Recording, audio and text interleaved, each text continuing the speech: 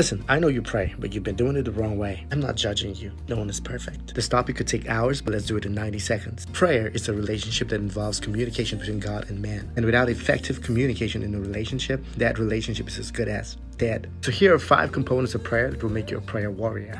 Number 1 is listening. Listening helps us to understand the mind of God concerning a situation so that we're not praying amiss or outside of His will, and it helps us not to monologue petitions. Number 2 is meditation. There is no revelation without meditation.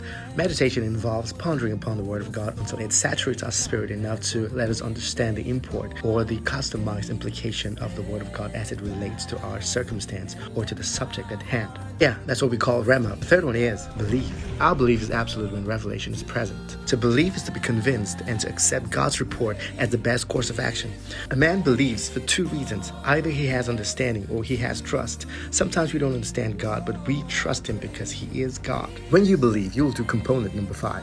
Let's do number 4 first. Thanksgiving. Thanksgiving and gratitude is so powerful. It is one of the quickest ways to activate the supernatural. Jesus used it a couple of times. You are saying to God, I believe your outcome is best for me, and I want to thank you in advance, and I thank you for what I have. Number 5 is faith. With the heart, man believes unto righteousness. With the mouth, confession is made unto salvation. In faith, we make our petitions according to the finished work of Jesus Christ. We confess God's promises and we move obediently towards the direction of its manifestation or their manifestation. God bless you.